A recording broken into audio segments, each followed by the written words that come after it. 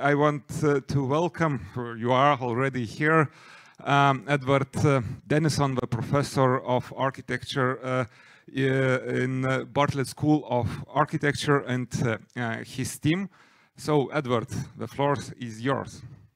Vidas, thank you very much indeed, and thank you everyone for attending these sessions. We've been given strict instructions to stick to this 1 hour, so save yourselves for coffee in that 1 hour. And I've given strict instructions to all the presenters to try and keep it reasonably short in order to generate a fruitful discussion. So I will keep it brief. Just to summarize, yeah, as Vida said, I'm Edward Denison. I'm a professor of architecture and global modernities at the Bartlett School of Architecture in London. And in discussions with Vidas over the last 5 years or so, we were inspired to have a session on modern heritage and the Anthropocene. It's been a question for myself and for my colleagues here and with Vidas as well to think about, obviously under the theme of modernism for the future, this question or paradox of modern heritage being the creator, the generator of the Anthropocene, and yet threatened by the consequences of that Anthropocenic phenomenon. So I'm very lucky to have a panel today. I hope we're being joined by Alessandro Petti and Sandy Hilal from Sweden. But we have a panel who are looking in some ways at sort of behind the scenes of what we conventionally see as modernism, whether in Kaunas or elsewhere, and looking more at the processes that gave rise to modernism. Some of it obviously quite dark, and there couldn't have been a better, I think, introduction to this theme in this session than Jorge's presentation or keynote this morning. Absolutely on topic as far as the Anthropocene is concerned. This idea that maybe modern heritage can be dust, or maybe dust is modern heritage. And it's a question that Linara specifically raises, is, you know, can toxic waste be seen as cultural heritage? So as I say, I'm very privileged to have such an esteemed range of presenters. I will introduce each one before they speak. So we're going to start with Linara, who is a professor here at Vytautas Magnus University in Kaunas. Thank you very much. Are you going to take the floor? Are you more comfortable here? Okay, over to you. Thank you.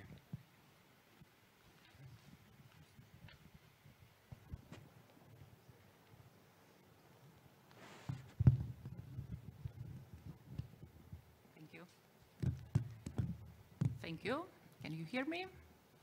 Hello, everybody, and thank you, Edward and Vidas, for inviting me to this conference and to such an interesting session. I will talk about nuclear heritage in or as Anthropocene. And if we talk about modern heritage in Anthropocene, nuclear heritage is one of the crucial things. As you probably know, nuclear fallout is considered as one of the possible markers of Anthropocene, or sometimes we even talk about nuclear Anthropocene, which started with the first atomic detonations of atomic bomb in 1945. Of course, this is unintentional and negative heritage, nuclear fallout. You may even say that it is non-heritage, but still it reflects important modern human activities. Today, in the context of war in Ukraine, the concept of nuclear Anthropocene, this is the first war, conventional war, in a largely nuclearized country. And we see how civil nuclear objects becomes objects of nuclear terrorism and military attack. Now it seems that this concept of nuclear Anthropocene seems sadly more and more possible.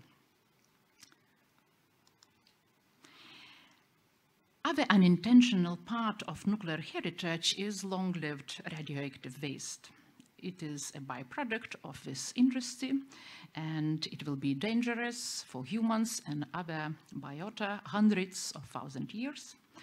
It's interesting that toxic waste has to be well preserved protected and communicated to future generations, something which is very similar to the processes of traditional cultural heritage.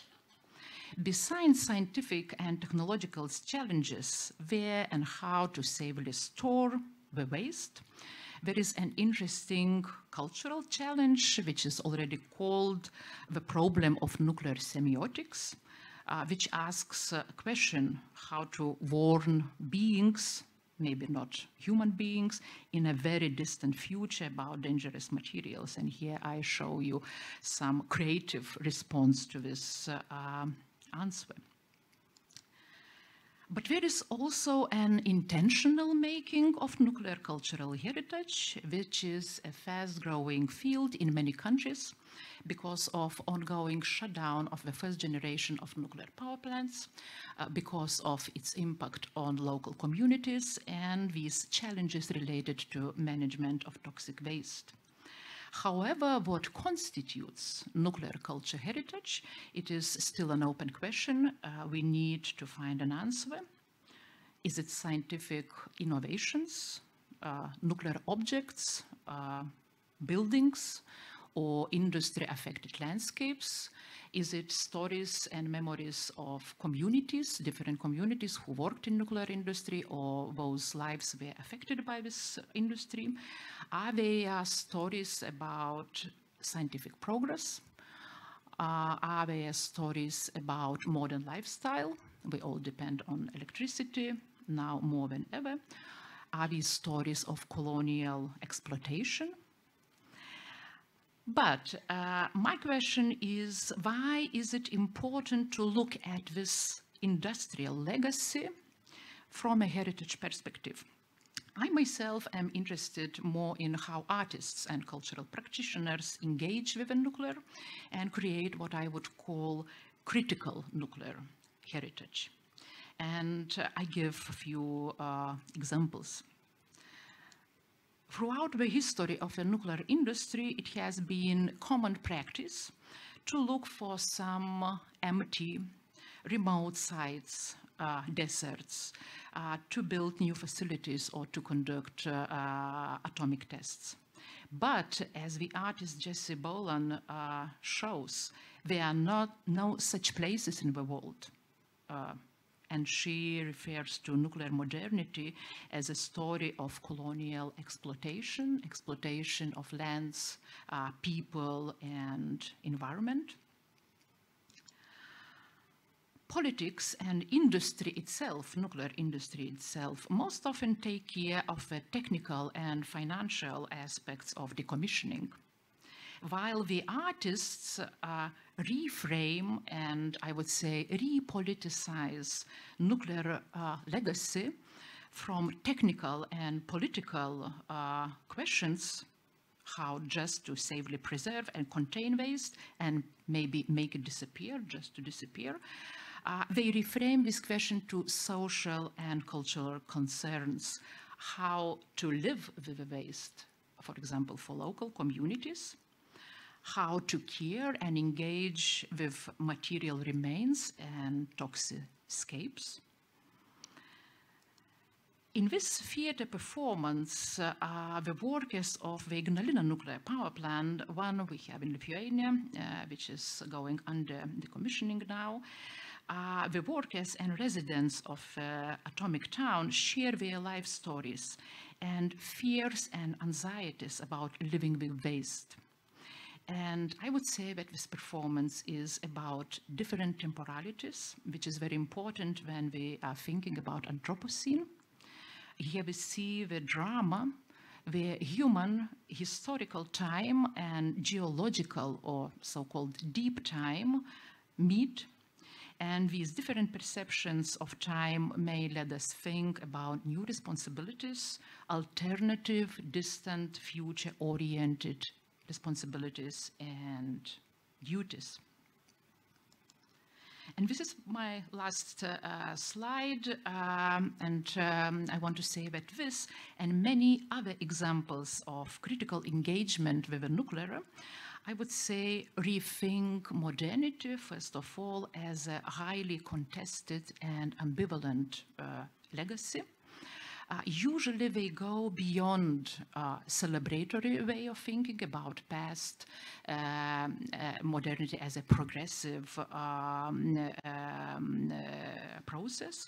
They usually go beyond mournful way of thinking about the failed modernity, stressing the ambivalence as the main thing. What is also important, these practices invite us to think about modern heritage as both intentional and not intentional or unintentional, as unsafe and changing, one which makes us think, makes us stay with the trouble, in the words of Donna Haraway, and nevertheless to take care of. Thank you.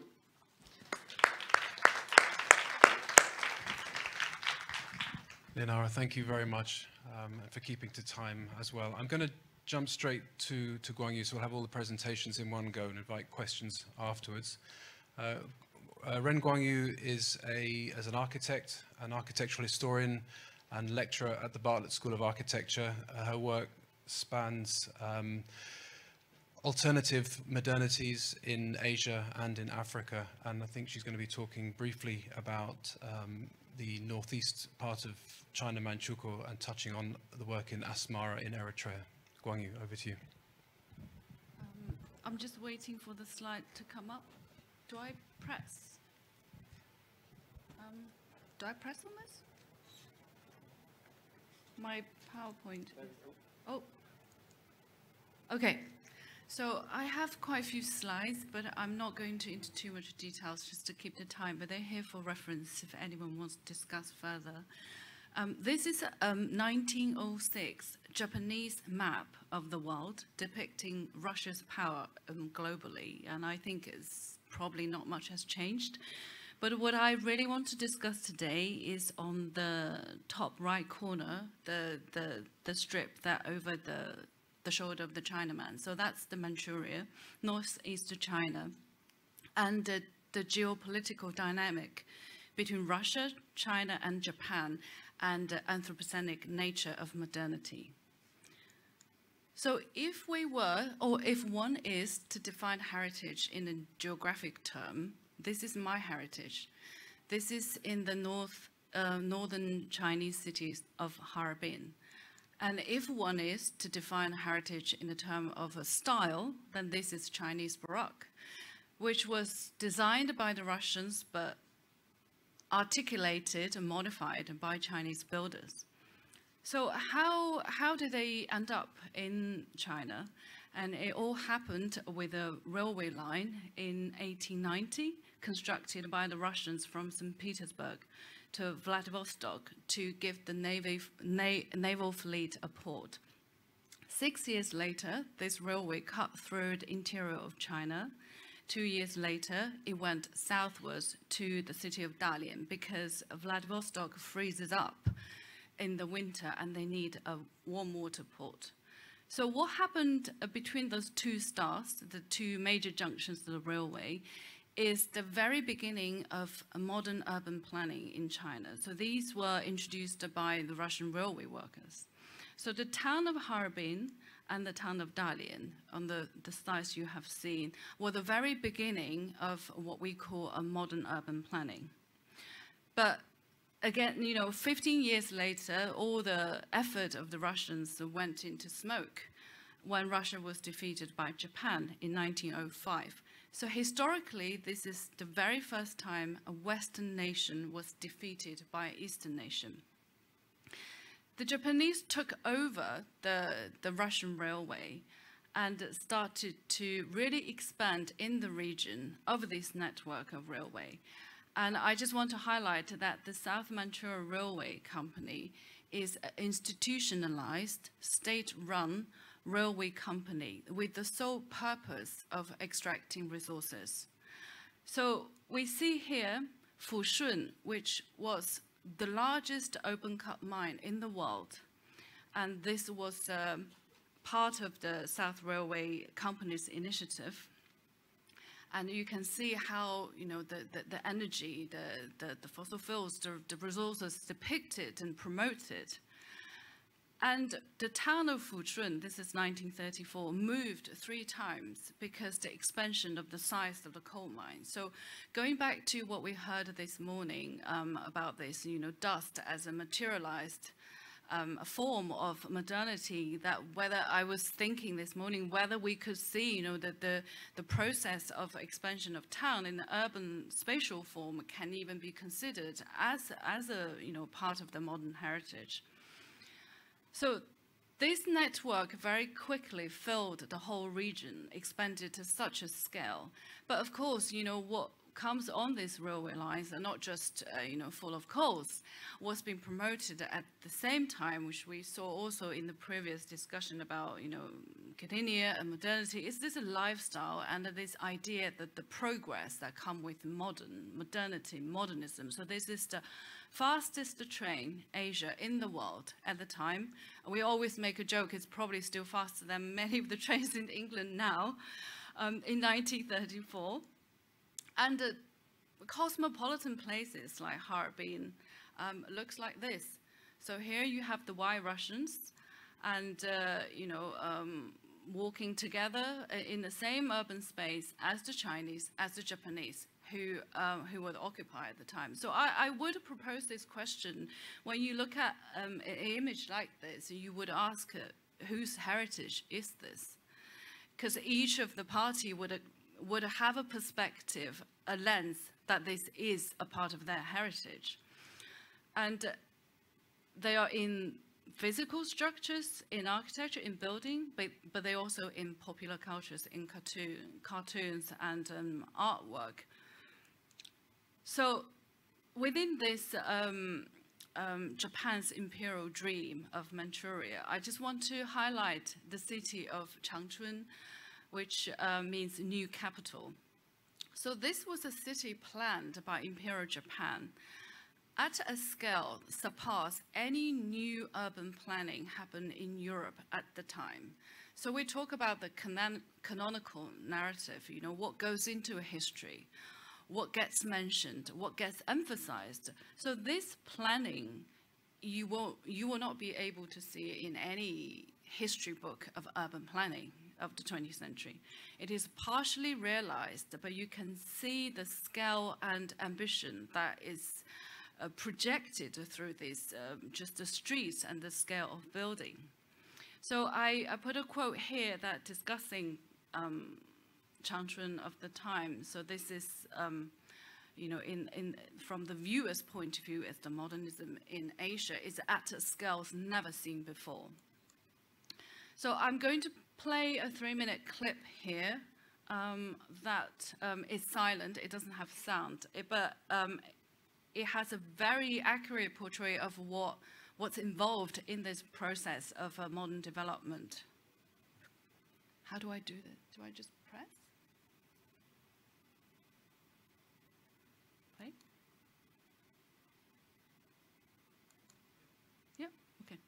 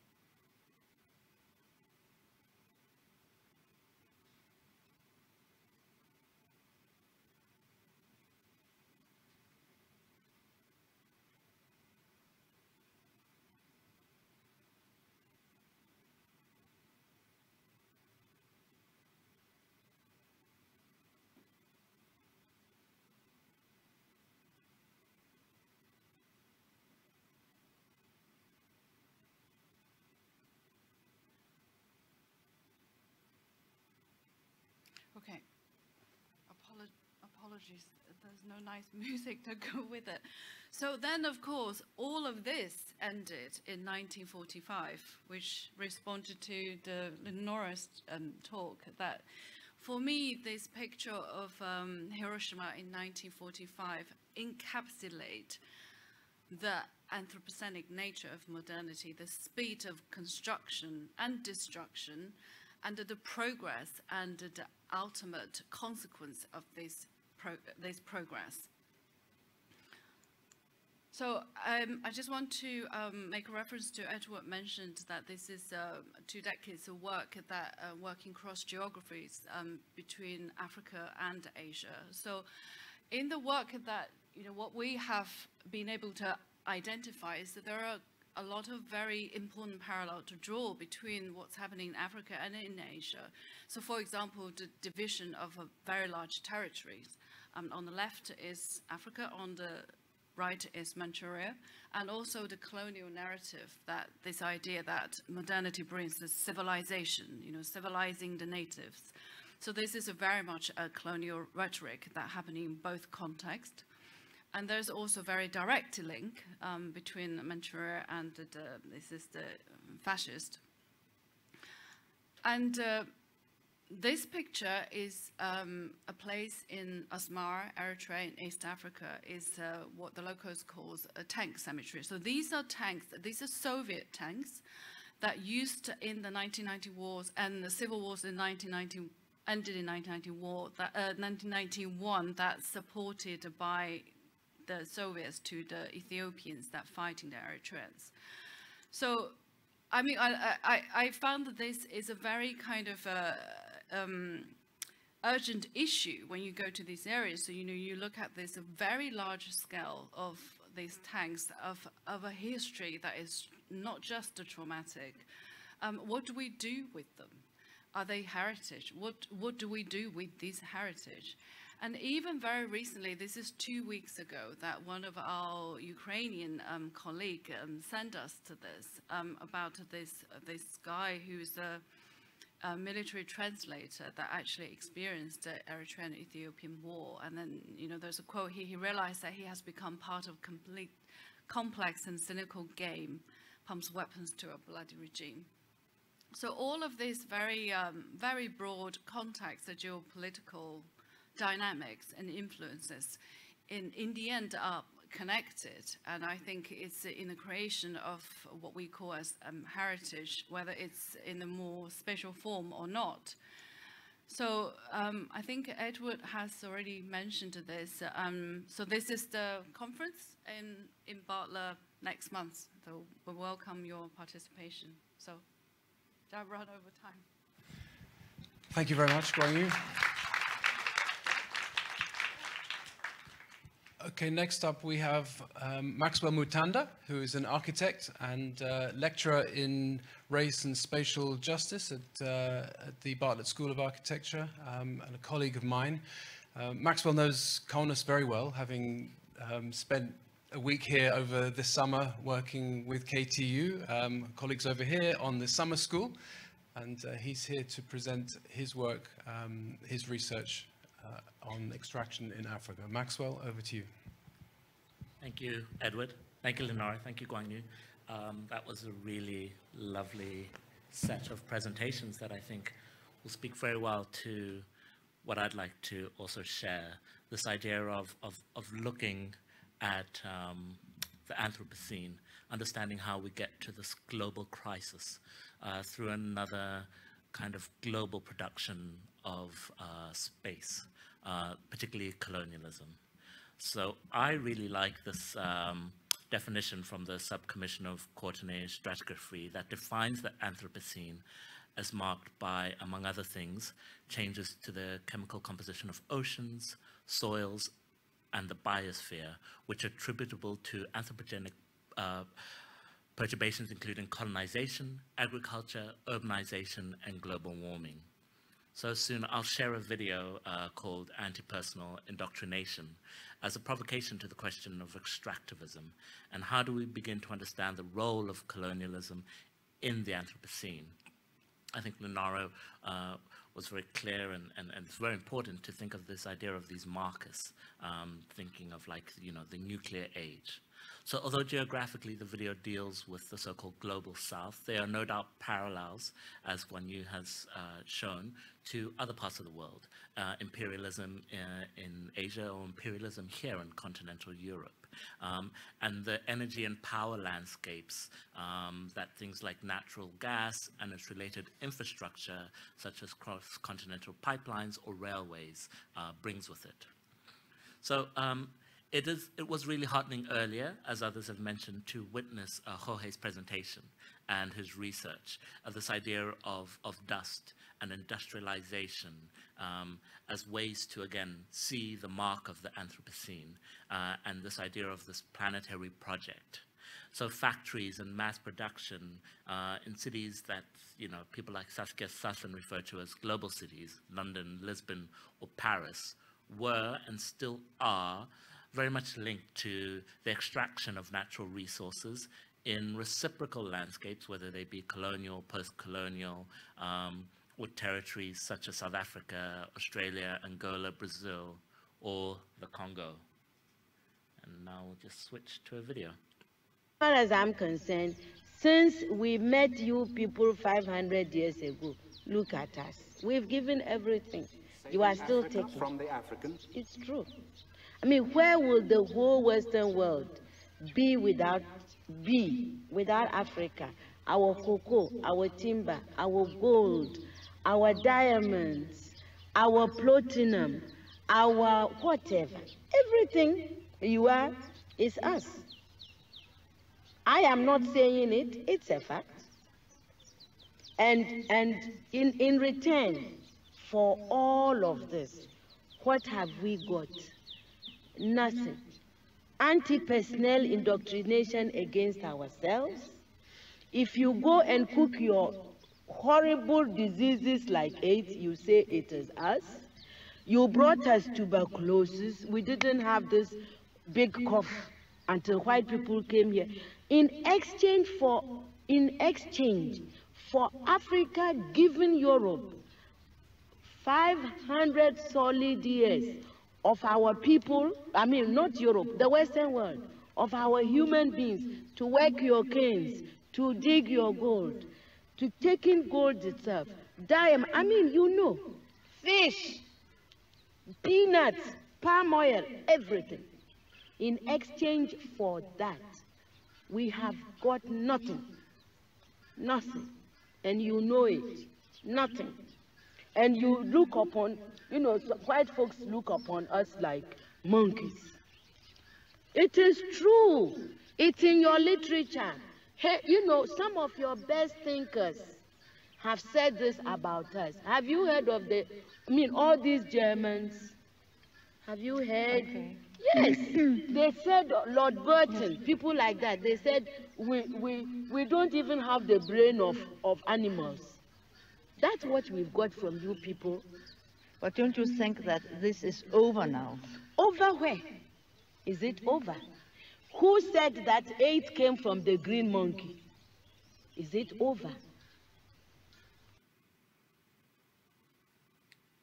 Okay, so I think I really enjoy this idea that Jane Hutton speaks of these reciprocal landscapes and the story of the movement of materials.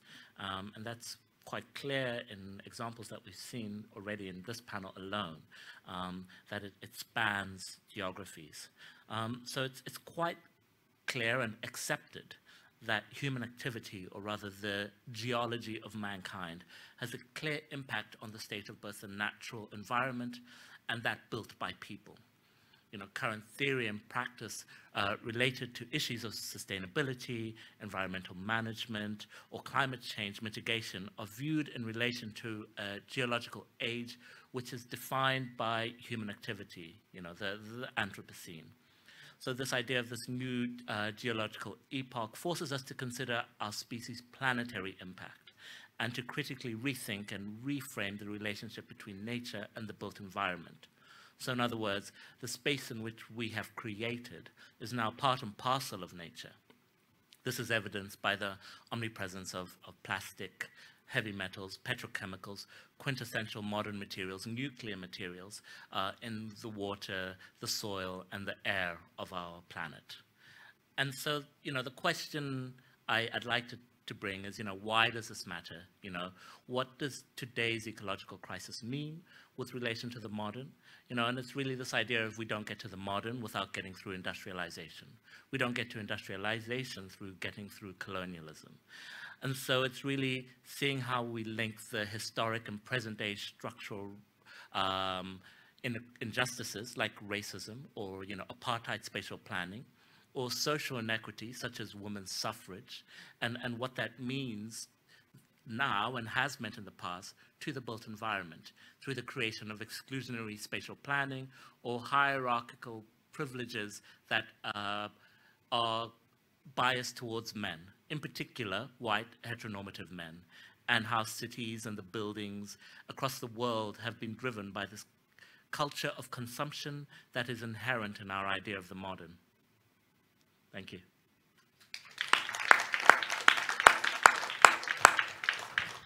Maxwell, thank you very much indeed. Now, I'm not sure if we have Alessandro and Sandy with us, but we certainly have them with us. Fantastic. Great. Alessandro Petit and Sandy Hilal formed Decolonizing Architecture, DAAR, and they've done some outstanding work on refugee camps, particularly in Palestine, and their work on stateless heritage as a sort of artistic response, as a sort of provocative UNESCO nomination dossier is a really outstanding, as I say, provocation to the whole process of UNESCO, which we were discussing yesterday in the ICOMOS panel, as to what constitutes heritage, and certainly modern heritage. Maxwell and I had the great pleasure of attending their exhibition at the Mosaic Rooms in London almost exactly a year ago. So they have Alessandro, lovely to see you. Can you hear us okay? So would you like to say a few words before your video, or should we go straight into the video? Just very few words. First of all, to thank you and apologize for everyone for not being able to be there. I really enjoy now the series of presentations, and I really feel I'm missing something, especially the conversations that hopefully we have now, but also maybe something that for sure will happen also during dinners and breakfast. We decided maybe to show you this very short video, which is about 8 minutes, following the suggestion of trying to put something on the table, which is also something that can be experienced visually. So instead of just talking maybe from remote, and therefore, yes, I think we can just launch the video and then looking forward for the discussion. Wonderful. Thank you very much.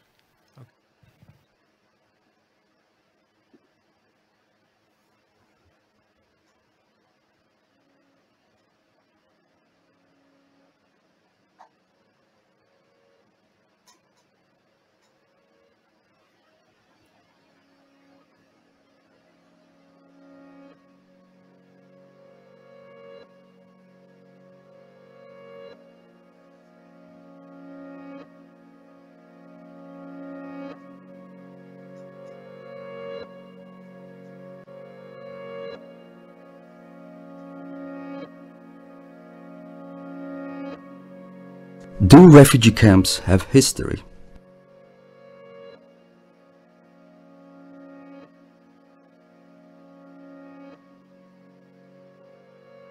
This was the fundamental question at the base of the nomination of the Haitian refugee camp as UNESCO World Heritage Site.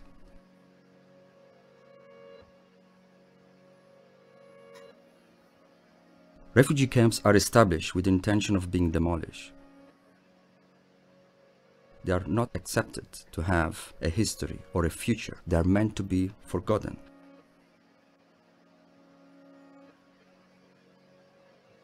The history of refugee camps is constantly erased, dismissed by states, humanitarian organizations, international agencies, and even by refugee community themselves, in fear that any acknowledgement of the present undermines their right of return.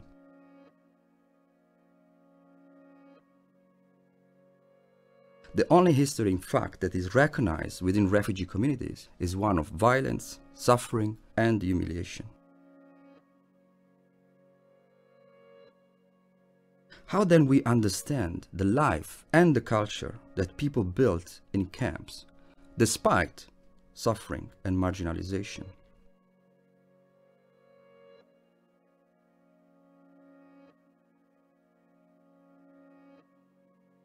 The photo that you see here are part of the UNESCO dossier produced in over 2 years of discussions with refugee communities, local residents, heritage experts, and cultural producers. Members of the camp strongly expressed their fear that the nomination would change the status quo and threaten to undermine the legally recognized right of return. At the same time, many expressed their desire to see refugee history being acknowledged and attempt to bring back the right of return at the center of the political discussion. We were interested here in documenting the life, the spaces, and the political structures that emerged in almost 7 decades of exile. Palestinian camps are not made anymore of tents. They are complex urban structure, and we don't have the right vocabulary to understand and describe this forced condition of permanent temporariness. In understanding today's refugee condition beyond the humanitarian crisis, refugee heritage traces, documents, reveals, and represents refugee history beyond the narrative of suffering and displacement.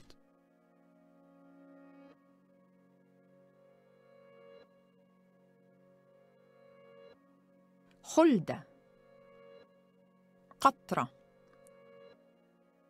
التينة، القسطينة، تل الترمس، الفالوجة، عراق المنشية، القبيبة، الدوايمة، بيت جبرين، بيت نتيف، علار، خربة التنور، راس أبو عمار، القبو، بيت عطاب، سفلة، بيت محسير، الشوع، عسلين، صرعة، عرطوف، دير رفات، دير الهوى، لفتة، دير ياسين، عين كارم، المالحة، سطاف، صوبة، خربة اللوز، كسلة، ديربان، الجورة، زكريا، البريج، كدنة، ذكرين، دير الدبان، دير الشيخ، جرش، مغلس، عجور، الولجة.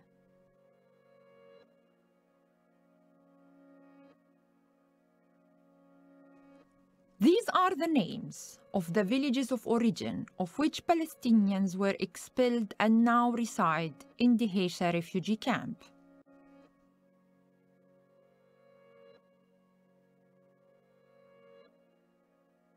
Israel demolished more than 300 villages in 1948 in order to prevent Palestinians from returning to their homes.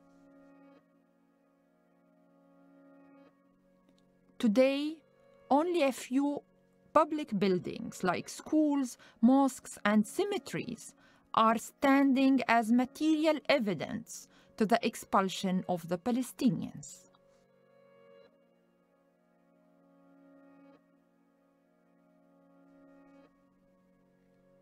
Today, these villages have for the most part been substituted with exclusive Jewish Israeli towns, national parks, and industrial areas. Refugee camps and villages of origin are associated with the same history of displacement and disposition. They are both in legal limbo and suspended. On the one hand, the camp is a permanent temporary space of emergency carved out of the state sovereignty. While on the other hand, the village is legally defined by the Israeli state as absentee property. Despite their geographical separations, the two sides clearly have direct links and connections. Therefore, we see the possibility and the urgency of nominating the Haisha refugee camp and the 44 villages of origin as a serial transboundary World Heritage Site according to the UNESCO World Heritage Site criteria.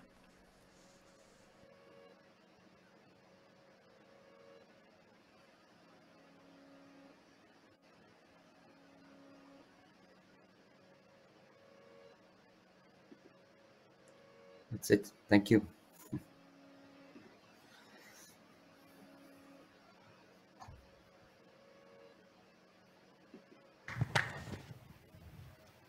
Alessandro, thank you so much. I hope you'll be able to get him back on the screen so we can spend the last 15 minutes or so with some questions. We've got a coffee break coming up, so I'm conscious that if you do have any other burning questions, you can catch the presenters over a coffee.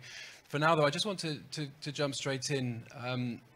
There's so much that one could talk about in all of your presentations. Thank you very much for the richness of all of them and for raising some really fundamental questions, many of which we touched on a little in the ICOMOS panel yesterday, if anyone was able to join that, looking at the Getty's historical thematic framework and trying to, which in itself tries to look at the 20th century through a thematic approach, so restructuring the frameworks with which we understand this heritage.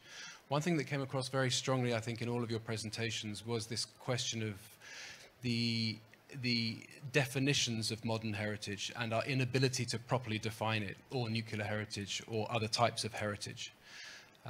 It seems like, Alessandro, in your piece, you talked about we're lacking the vocabulary to deal with it. And it seems like at an institutional level, of course, UNESCO lacks the capacity to acknowledge or accept your proposition, for example. So I want to put the question to Alessandro first, but then obviously to the rest of the panel, because I know you don't have the privilege of having a coffee with us afterwards, Alessandro. So I'll put the question for you to answer first about this question of definitions. And I mean, Uta this morning talked about a paradigm shift that we're facing at the moment in heritage practice and theory. Is it a time now where we really need to fundamentally think the definitions and our approaches to this question of heritage? And maybe what can you do as a practitioner? Obviously, you've done an enormous amount already. Maybe what are you working on now to keep driving that message forward? Thank you. Yeah, I guess starting also very much from the experience that we had and the necessity where confronting certain urban conditions and then understanding how much our, let's say, Western-based education, it doesn't provide the tools, it doesn't provide anything, actually is an impediment of understanding of what is just right there in front of your eyes. I mean, I'm speaking from a person that was trained in Western academia, and it took me time, to challenge, what is also at the center, I guess, of your discussions, how modernity in a way did the very fundamental magic, which is somehow organizing our understanding of the world, in this very polarized conditions in which you are either modern or you are traditional.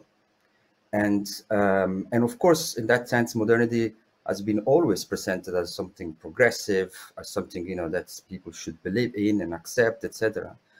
But however, I mean, the story that we have actually to open up and create new definitions is that, of course, it's part of the story, because of course modernity brought so much devastations and needs to be challenged. I mean, all these mythologies that are actually associated with modernity, and of course how is very much the darkened side of colonizations. I mean, the two cannot be separated. I mean, you cannot talk about modernism without colonialism.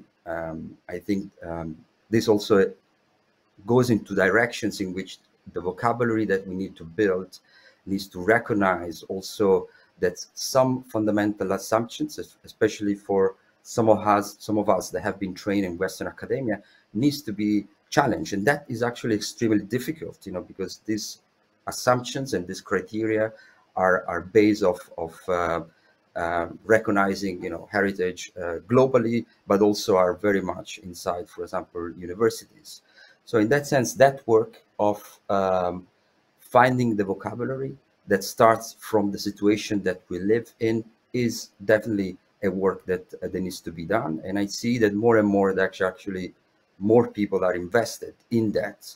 So it seems to me really the time in which this is happening more importantly everywhere. Thank you, Alessandro. Would anyone like to respond? Maxwell, did you have your hand up, or is that just a hand down? Linara, would you like to?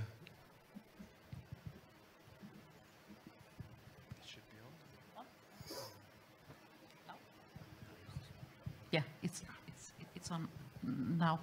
I just can to continue your words what just said, that if you think how to define this modern heritage, nuclear heritage is a part of. We think, and we already know in the Western academias, that it is a complex heritage, that modernity is inseparable from coloniality.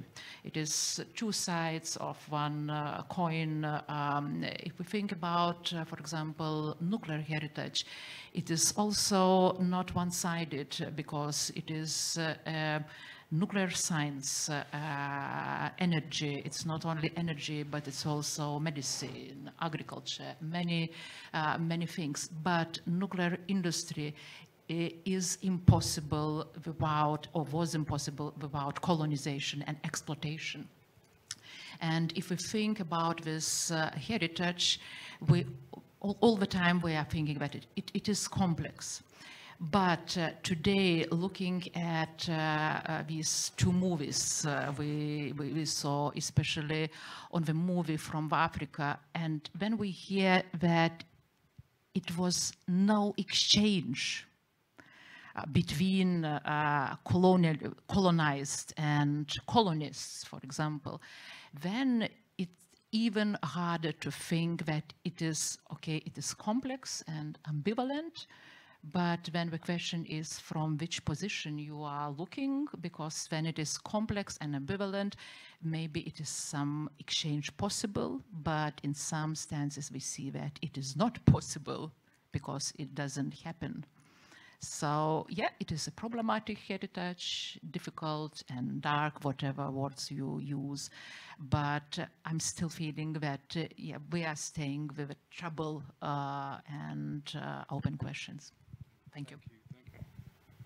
Thank you very much. Just to add to that before you respond, I mean, Alessandro mentioned about it being an impediment. I like that idea. I obviously share the same experience of having a Western education and finding that is an impediment to seeing the issues that you're raising. You've both had non-Western educations up to a certain point, and now you're teaching in Europe. In your answers to the original point, might you just touch upon that point? It'd be interesting, I think, for the audience to see that from your perspective. Thank you. I think the question of language is a forever problem for anyone who comes from a different learning or culture context, because it's a constant struggling to find the language. But I think in terms of responding to your initial question, to me it is a difference between past and heritage. And we differentiate this. So there is this kind of implication that heritage, what we call as a heritage from the past, has ascribed a value. Whilst when we talk about past, we accept it is complex, and it has intangible, has tangible, and we readily accept it is more complicated. So I think that, to me, the idea of modernism, it is a concept that is our recent past, rather than the idea of a modern heritage. I think until we are able to see heritage in the same way as we see past, that is a constellation of events and connections that is on the global level, whether it's geographically or in a temporal level, because past, past cannot be past until it's relatively, against the now. So, when you see modernity as a progress against what came before that, you argue that modernity, the consequence of it, where we're looking back and how we kind of suffer the consequence of that. So I think it is a perspective seeing heritage that in the way that as we see the past. That's how, I feel that that language is very critical in how we interpret that. Maxwell, would you? Yeah, thank you. I really appreciated also this idea that Alessandro brought up of the difference between, say, the modern or the traditional. Brings up ideas of the value of scientific knowledge or indigenous knowledge systems. So, I think it was important, in Nara's presentation, highlighting the work of, was it Jesse Boylan, with this kind of critical response, to say the coloniality of nuclear testing. You think of Djibo's Bleu in North Africa from the French, Bikini Atoll, the Americans in the Marshall Islands, and what you brought up of this lack of exchange. It's very unidirectional. And I think also with this understanding of our value systems and knowledge, I can't speak to a non-Western education because I was so heavily colonized. We grow up singing or learning as children, Mary had a little lamb whose fleece was white as snow, in a country that doesn't see snow. So it's very difficult to separate these ideas. It takes time. You have to stay in it. And yeah, it's a process I think that more and more people are coming to and trying to reconcile. Yeah. I'm conscious that we're close to time, but I'd like to just open it to the floor. If anyone has a question they want to share in this forum, rather than privately over coffee. For Alessandro, any questions from the floor? Don't be shy.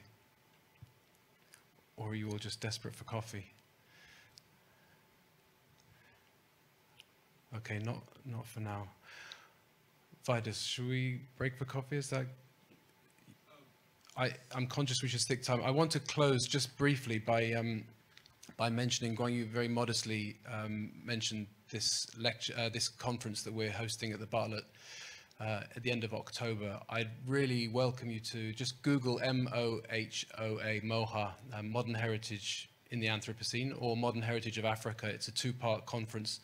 The first part being last year's conference on modern heritage of Africa, and this year's being modern heritage in the Anthropocene. And it's trying to do precisely what we're talking about here, is that learning from certain geographies and certain experiences, like the African experiences, in being marginalized, in being the subject of colonization and extraction, and the consequences in modern heritage terms. I mentioned yesterday in the ICOMOS panel that Europe has 5 times more cultural heritage sites than Africa, for example, and Africa only has 1 modern heritage site. That doesn't speak to the reality of modernity in Africa, it speaks to the system with which we ascribe value to heritage, of course. So we welcome your participation, hybrid, or if you fancy coming to London from the 26th to 28th of October, 3 days of panel and roundtable sessions on modern heritage in the Anthropocene, where we'll be discussing this topic in a lot more detail and publishing the works of the presenters thereafter. The works from the Modern Heritage of Africa conference have just been published in Curator Journal, if you're interested in this. So if you just Google Curator, it's the museum journal, and there's a special edition on the Modern Heritage of Africa conference in July this year. And there's also a special edition on Ukraine the month before, so it's worth going to have a look. So I think with that, I'll thank you all for your very thoughtful presentations and the collation of that material. There's a lot to pack in. I know we saw the darker side of perhaps modern heritage, but it raises a lot of questions which we have the whole of the Anthropocene to deal with. Thank you again, and Alessandro, thank you for joining us ever so much. I appreciate you're under a lot of strain with the success of your work. You're in high demand, so we appreciate your time, and hopefully we'll meet soon. Thank you all. Thank you all. Okay, thank you very much. Thank you. Thank you so much, Edward, and your team for bringing such sensitive topics and expanding our understanding of legacy and raising a question what we should do with this legacy.